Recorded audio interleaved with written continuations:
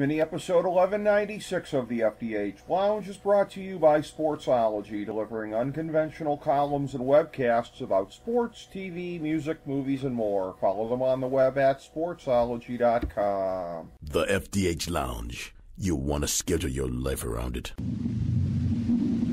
A long time ago, on a gloomy, wet Cleveland spring night, two men stand alone amidst the late-night drizzle. Their voices echo across the vacant station parking lot as they debate the merits of the great American radio show that have been missing for far too long. On that night, an idea was born. That idea became the FDH Lounge.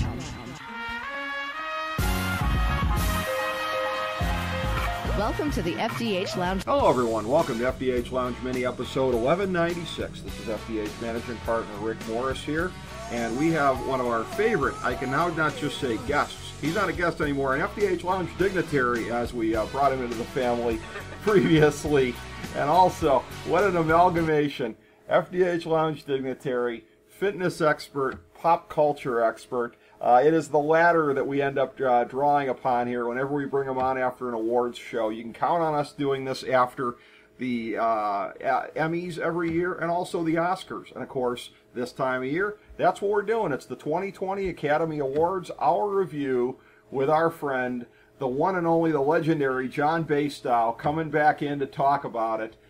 It is an annual rite of winter. John, I don't know how it coincides with if the groundhog sees his shadow or not, but right about this time of winter, we are getting together here to break down the Oscars, and it is always a highlight of my calendar, John. I look forward to it. I know as you do, too. Well, I just can't get past the title FDH Dignitary.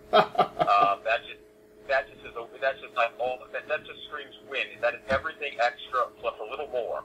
Much like Billy Porter's outfit at the Oscars. Yes. Everything extra plus a little more.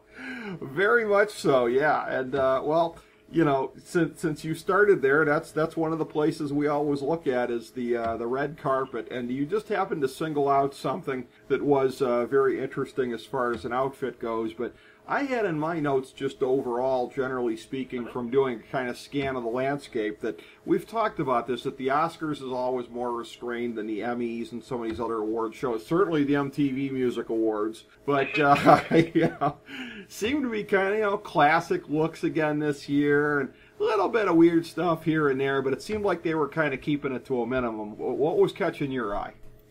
Yeah, no, I think it's right. It's definitely watered down when you compare to some of the Grammys and especially the MTV Movie Awards or the MTV Music Awards, either one of them, which is amazing. I mean, this one you have to really stretch to see. I mean, sometimes they'll say somebody looks like window drapes, or sometimes they'll say somebody looks like a high-tech attendant at a pit crew or something like that. But I mean, that's very mild considering like the extraterrestrial and the all sorts of flora and fauna that you see in some of the other award shows. But I have to say, Janelle Monáe, who I think is absolutely stunning, all the time, in every way, all day, slay away, was amazing with the hooded, like, Swarovski crystal ensemble that she had. I thought she looked amazing. I thought she could be seen from space, and deservedly so. Yeah, I mean, she managed to stand out, and I agree with you. That was very much to her credit that she was able to do that. And, you talk about the MTV Music Awards. It's almost as though there was a portal here that somebody stumbled through, but it ended up being the 2020 Oscars instead. We end up getting Eminem out there on stage performing a song from 18 years ago, the random moment of the 21st century, John. 100%, and I have absolutely no conception of time. I always joke around that I gave up aging 1 year for Lent and then just never picked it back up. So I didn't even realize that was 18 years ago that Lose Yourself, won an Oscar, and it was awesome to see him do that performance, and I thought that was definitely one of the highlights of the show. It was, and when you go through the musical stuff, there was, of course, the meme that came out of Billie Eilish kind of responding to a couple of the Saturday Night Live gals going through their kind of hokey routine. But it was kind of funny, too, that, you know, this same girl who I think it came out a couple months ago, like she didn't know who Van Halen was. She's the one they picked to perform yesterday when they're doing the In Memoriam thing. Did they have to explain to her who the Beatles are? Well, that just goes to show you that the Oscars, even though it was, according to what I read after the fact, the lowest rated Oscars in history or something, and even much lower than last year, the Oscars always want to grab the names that have buzz, and I don't think you can grab a name that has more buzz right now than Billie Eilish. That is true. I gotta say, now this regardless of the fit, and I know exactly where you're going with it. Well, yeah. Of the fit, and I think they also probably did it in part because of the whole Van Halen thing that you were talking about, and the fact that she doesn't have a recollection of a lot of these icons in her industry. I mean, obviously she's very young, but I mean, a lot of times even the youngest people in an industry have done a certain amount of research and have a certain amount of background in people that existed way before them. I mean, I never met Harriet Tubman, but I learned about her in school, and I greatly respected and was blown away by the strength of a woman like that. You know, so I mean, if you're in an industry of music, I would think you would know a lot of the legends, but that's beside the point. But I think that the Oscars, you know, did probably, you know, in the back of their minds think, ooh, let's have her singing Yesterday. You never know what's going to come out of that. Okay, this is interesting. I'm going to follow you down this rat hole because I think I see you working here. So you're saying Billie Eilish doing that it was maybe a deliberate choice on their part because she had not really been associated with knowledge of historical figures or anything like that. In the Hollywood parlance, John, could this perhaps be stunt casting, having her be the one to do that? Basically, doing whatever casting you need to do to get buzz and get a headline, so that you can get eyeballs on your broadcast. Well, it worked. People were talking about it. Again. And I thought she did a great job, though. I mean, I thought her emotion, and I thought, you know, her performance of it, I thought it was very, very good. I mean, I read some things that maybe weren't as kind, but I mean, overall, I thought it was excellent. She's very talented, no question about it. I may be one of the few people who prefers the Interrupters version of her breakout hit "Bad Guy" to the one that she does. But then again, I'm one of three people alive on God's green earth that still cops to liking 90s style ska. So there you go. But anyways, no, she's very talented, and what I'm about to say is not at all her fault. But the In Memoriam thing. Does the Academy not employ anybody that even goes on like Wikipedia? I don't mean to be a sensitive Ohioan, John. Okay, I don't want to be the sensitive guy from Ohio, but Luke Perry and Tim Conway alone being omitted from there. Look, I know they're better known for TV, but they're actors. It's not like they never did movies. I saw a McHale's Navy movie that Tim Conway was in. I have proof of it. So come on, it's not like they never did any movies. The fact that they can't get the fact-checking right from year to year on who should be on the In Memoriam thing is inexcusable. But they get nailed for it every single year. There's always somebody that they miss. I can't remember a year that the Oscars aired where there hasn't been backlash about the In Memoriam part. Yeah. Well, you know, that being said, me being the huge Rush mark I am, if somebody accidentally put Neil Peart on the list, I wouldn't have farted at it. It would have been nice to see him on there, even though, you know, outside of a concert film, I don't think he was ever in a movie. I would have taken it for what it was worth. But, so you had that kind of stuff going on, and again, and it was funny to see the two nearest things to a host as far as stature people out there doing an act and everything like that, Steve Martin and Chris Rock kind of goofing on not having a host for the show this year, second year in a row. A lot of jokes out there that Parasite wins in the year where there's no host, which, you know, that's kind of clever, okay. But as far as the whole concept, I think we had talked about this clearly when it happened last year, of just what a weird kind of a deal it is, and it just, I think they even tried doing like the disembodied voice at one point, unless I'm thinking of the Emmys, which I might be. But some of the things that they've done to avoid having a host on there, largely because they don't want anybody to fall afoul of cancel culture on Twitter the way that Kevin Hart did. You know, it to me is just like, to me it's gimmicky to go that route. And they even had, you know, like introducers to introduce introducers, which was just goofy. So, just weird. I I saw some comments about that. How one of the things that a lot of the publications come out and a lot of the media comes out doing best and worst, not only best and worst dress, but also best and worst moments. And the fact of having stars introducing stars, new stars introducing old stars introducing new stars. Exactly what you're saying about the hosting. To be honest with you, that doesn't bother me that much. I mean, I don't think it matters to me whether there's a host or not, whether there's a disembodied voice or not. I mean, a lot of times you can do anything in this world, especially in the media, and there's going to be somebody that complains about it.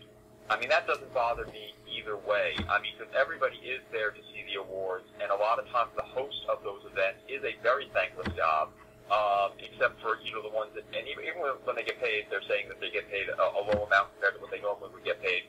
But I mean, a lot of times people are, let's just get to the award. Let's just get to the award. So I think whatever they do in between awards is going to always get, positive things and negative things, just like anything that's ever done in this world.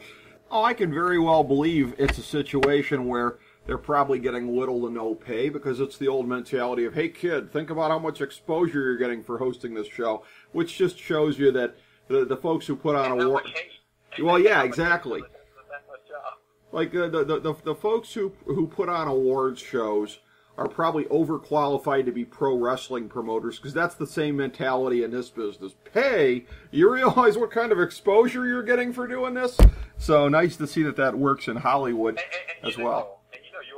Die or get arrested for overexposure. So there you go. That's true. That's true. It's a town that eats up a great many of them, and from there, it's a logical segue to a gentleman who's been much in the tabloids over a period of time for a multiplicity of reasons. His great talent, his great good looks, the women on his arm, etc., etc. One Brad Pitt, who, again, I think probably exemplified. We've been talking about the particular balance of these award shows in the Trump years, and you finally get to the 2020 election year, and what was it going to be like? And it wasn't politics start to finish. These shows, on the whole, 2017 to 2020, have been a little more restrained than what you figured they would have been, just because I think we all figured it would have been just, rage and bile start to finish.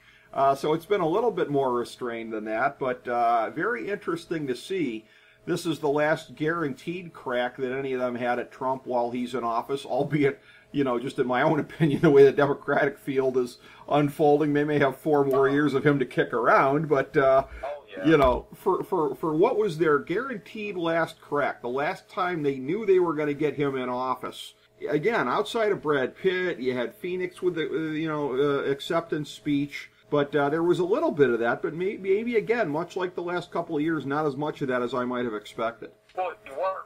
I mean, eventually, one of the definitions of insanity, or at least, that people always quote as a definition of insanity, is doing the same thing over and over again and expecting different results. I mean, the more Hollywood and the more the media try to vilify Trump and try to defame him, the better he does. I mean, it just doesn't work. Is the thing. I mean, as far as activism. So, I mean, and it also gets a lot of people just angry because it makes you look very, very petty. There were some things, Joaquin Phoenix's speech, I actually thought, I know he got slammed for it, and they were talking about him going off topic and him doing, rambling and stuff like that. I actually thought he was more on point this time, especially when he's talking about the artificial insemination of cows and stuff like that, which is what I took away from it. I'm like, well, he actually had some valid points, regardless of what a lot of people said. And he's right about certain things there. Sometimes he just goes completely off the rafters, but this time I was sort of with him during a lot of his speech. Oh, yeah, no, I know what you mean on that, and I think this is something that we've talked about previously during awards shows the last couple of years. I don't remember exactly, but the sense that I'm getting, and from what you're saying it kind of backs it up, is maybe a little bit of pragmatism on the part of Hollywood of knowing how well Trump did in flyover country last time, the battleground states, the states out there, a fear potentially of alienating people by being too heavy-handed. Do you think some of that was at play as far as a lot of punches being pulled? They have. Okay. Because they have. I mean, a lot of times politics doesn't belong in entertainment. I know a lot of people like to, there's a lot of egos in the media, there's a lot of egos in everything, but it's hyperbolized in the media. And when you are on a stage and you're having the endorphins going from winning an award or being nominated for an award, you like to say a lot of things. Right. And the thing is, you realize sometimes when you say those things, nowadays people have them forever. and you sometimes sound like a fool, or you sound very petty, or you sound not like you thought you were going to come across when everybody's not with you. And I think that makes people think twice, and also the fact that they've done it so many times, and so many times at award shows, and it's never really gone over well. I mean, a lot of times they cheer for themselves, which is fine. But I mean, overall, it doesn't get any results. It doesn't get them any closer to the goal that they have, regardless of what your politics are. It hasn't gotten them any closer to their goal. So try a different tactic. Otherwise, you're just stupid. Yeah, pretty much so. Again, if you're not persuading people, you're not accomplishing anything. And then you also ruin your brand because it makes it look like you have no impact. Well, exactly, you're saying the same thing and nobody's following you. So how good can you be? Yeah, I mean, you know what? That's an excellent point too. Yeah, you make yourself look impotent, and that is not good for your career in any form or fashion. And you look at that. You look at the ceremony this year and the way that it went. As far as you do have these years sometimes where you get sort of an unlikely film. Sometimes it's a foreign film, as it was this year, breaking through for the Best Picture. Parasite being the one to get it. Some people were thinking, could be 1917. A lot of people were thinking that, and that's one, by the way, that I still got to get to see in the theaters because it does look cool as hell as far as the way that it's shot and everything like that. But there were some people that were thinking that it could be that. There were some people who were kind of looking at Joker. Is that going to be the one? But subsequently, it ends up being this film, and there's a little bit of a sense maybe that it could be a breakthrough for a movie like this. Coming in and being as absolutely foreign with a capital F as it could possibly be, it seems like, and winning it. So you just wonder, when you look at this historically, is it going to be kind of a one-off, or is it going to kind of set the stage for other films like that to break through? That I have no idea on, but I have to say one thing. I mean, I do like going to the movies. I love the escapism of movies. I love after, when you're an entrepreneur and when you're doing your own thing with certain things. I mean, you may work 24/7 over and over again, and then all of a sudden you just need to break. And my break is going to the movies. I do enjoy it very much, and just being away from social media and seeing things. And I never even thought of seeing Parasite. Mm-hmm. And I will tell you that after all that, it made me Google it. It made me find out more about it. And actually, the story looks really interesting. I'm also not somebody who enjoys reading in any way, shape, or form. Right. As far as reading subtitles. But I would like to now see that movie so that it persuaded at least one person. I also was really impressed with the cast and everything of it, and how the director, the humbleness of the director, coming up and with the awards and some of his little funny quips and things. I thought it was just really cool, and it was just nice seeing. And he seemed very genuine. I mean, he could just be also a good actor as well as a director, but the thing is, he seemed very genuine in his complete surprise, complete joy, and it was just very refreshing, as opposed to a lot of times when you see canned speeches or when you see people that you can honestly see are feigning. Like, you'll see, for instance, I'm not going to name who it is, but you'll see somebody winning a music award, and every time she goes up and wins it, oh my God, I can't believe I won. I know I won 1,700 before, but I can't believe I won. It's just some surprise. I had no clue. It's just amazing. Thank you so much. I mean, and this guy had such sincerity, and it was a nice, refreshing part of the show to see that happen, and it definitely made me do a lot more research on that movie, and be interested in seeing it. Absolutely, and I'll tell you what, this is one of these things where it's very disingenuous, as you say, when you get that kind of, quote-unquote reaction about people being that surprised. But what you said about the thing being subtitled, you talk about barrier to entry, at least for somebody like me. I freely admit that is going to be an issue because, again... Huge barrier to entry.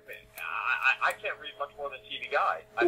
Yeah. My friends have written books. I can write a book, but I won't read a book. I don't find any pleasure in it at all. And and it's funny because I've listened to Gary Vaynerchuk, and he says the same exact thing. And I think we're the only two who talk about it publicly about it. But I cannot. There will always be something more important to me than sitting down and reading. I just cannot do it, and I do not enjoy it. For research, yes. If I have to read something because I'm reporting on a story, I'm all over it. But for pleasure, never. Well, if I have to research a condition my dog has, I will be all over it. But you sit down reading a novel, what's the last book you read for pleasure? I would say never. I have never read a book for pleasure. That's interesting, because I'm the opposite in that regard. I've read for pleasure my whole life, but in terms of the practicality of it, I am one of the world's greatest multitaskers. So one of the things that gets me through all of the work I have in my life is my endless capacity to stream stuff. I can't stream stuff with subtitles, John. I might be a good multitasker, okay? But, you know, if I'm trying to keep my eye on something else, I can't be sitting there reading your friggin' screen. So, yeah, when and if I get around to seeing that one, that day is probably nowhere near.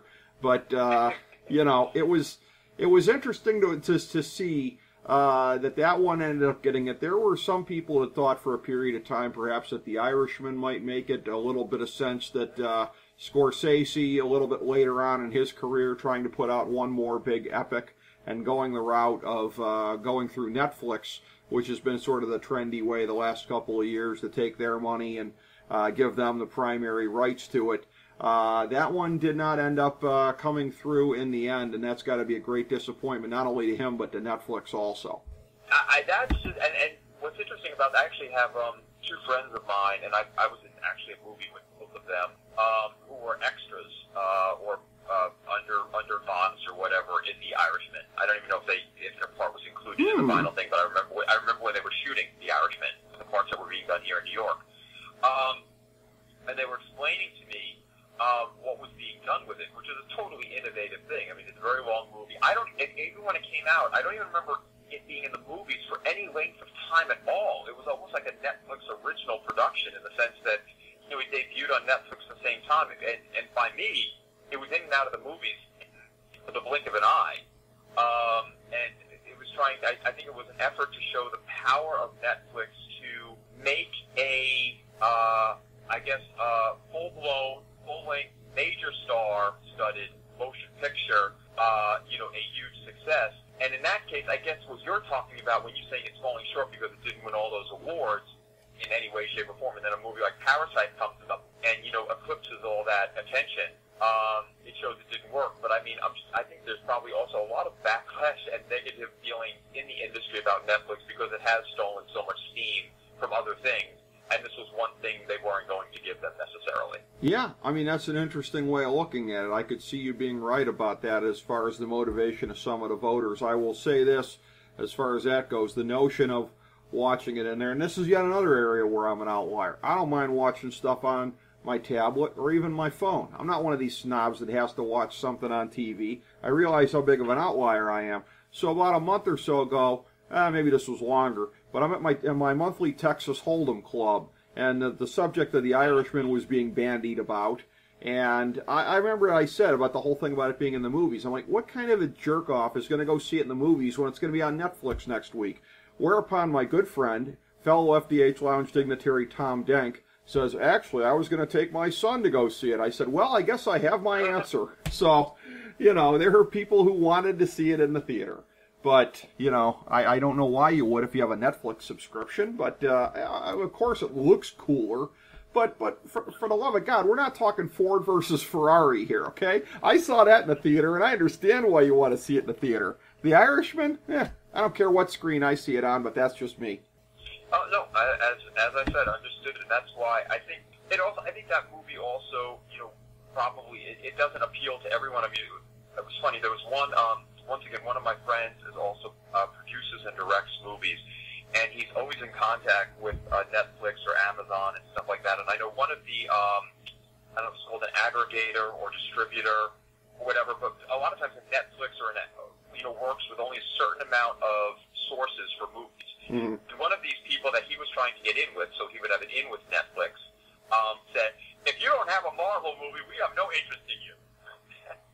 And they go, that's the only movie that people want to see in the theaters now. Wow. And that was from somebody in the industry. So, because, and they do extremely, extremely well in the theaters.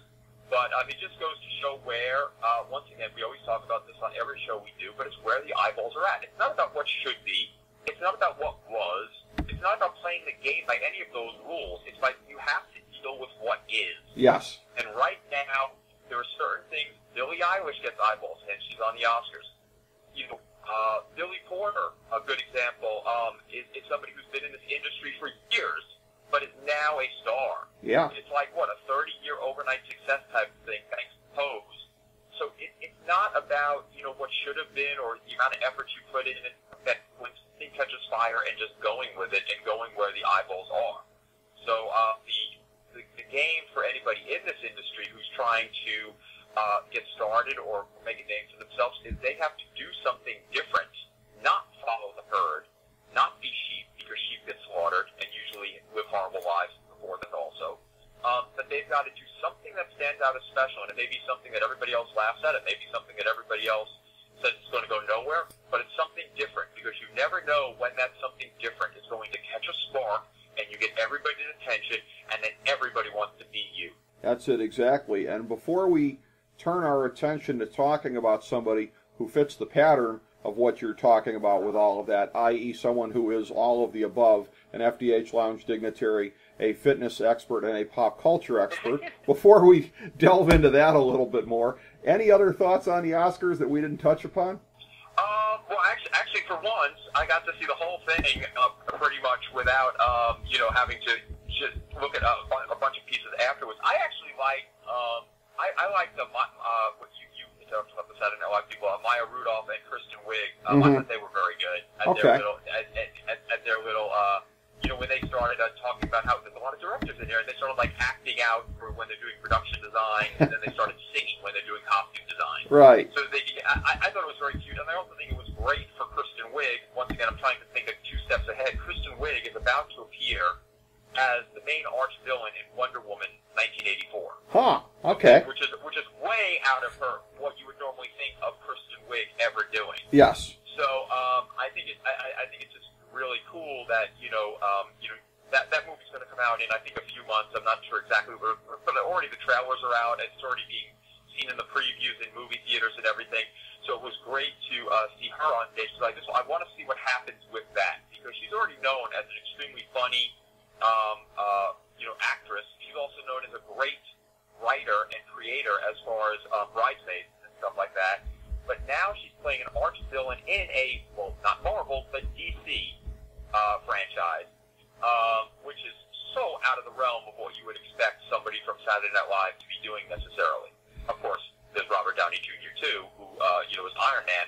But I would never have expected them to cast like Kristen Wiig in this particular part, and I'm looking very forward to seeing what happens with that and what happens with her career after that. As a matter of fact. Well, probably going to keep going straight up after something like this because the number of people who break through into major comic book movies who don't do well is just about zero. So yeah, this will probably, whatever career ascent she was still on is probably going to have a massive spike right about at this point. So I would agree with you on that. The other point I wanted to say was Cynthia Erivo. I thought was first of all, I thought she was killer in the whole fashion of the in her outfit for the Oscars. I thought that was really cool. She even had a little bit of the Angelina Jolie leg popping out of her dress, which was a smart move. But I think she stole the show on a lot of things, but especially on her song, singing the Freedom song, which what it's called, Stand Up. Yeah. From the Harriet movie. I thought that was awesome, and I thought she did an amazing job. And I think the best part of it was, I don't know if you saw the end, but when she finishes, she doesn't like bow. I didn't see a bow. I didn't see anything. But when the camera does like a slow pan around her, she just has an empowerment face on, really like game face, stern. And then as the camera turns away and is about to go to commercial, she just does a little wink into it. But I thought it was just so empowering, such a cool way to end that performance. Just that quiet elegance and that quiet strength I thought was awesome. Yeah, probably something they covered in the production meeting as far as how to capture her at that point. But yeah, it worked. It totally worked.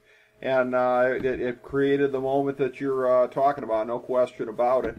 As promised here a second ago, so folks, of course, when they go to johnbasedow.net or at John Basedow on Twitter, of course, these are excellent hubs to find out what's going on with you, as you are described on Twitter. TV internet personality, health lifestyle expert, TV host, motivational speaker, author, and creator. We talked a little bit off air about some of the more recent TV host type stuff here.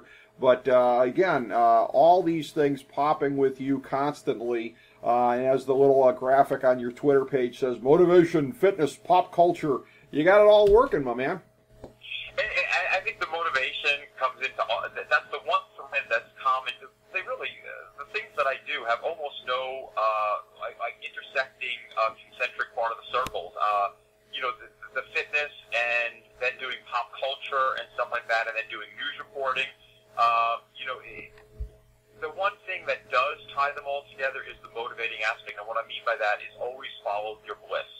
Whatever makes you happy. Happiness is not only the new success. Happiness has always been success. It's not money. You've got to figure out what you love to do and then find a way to get paid for it so you can make a living.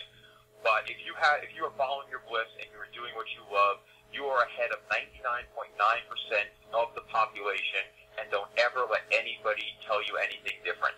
So that's, I think, the real thing that people have to do nowadays is follow their bliss, not ever give up on their dreams, believe in themselves, and don't ever settle for ordinary when they know they have the power to be extraordinary. Absolutely. A nice little clip there, motivational speaking, to be sure.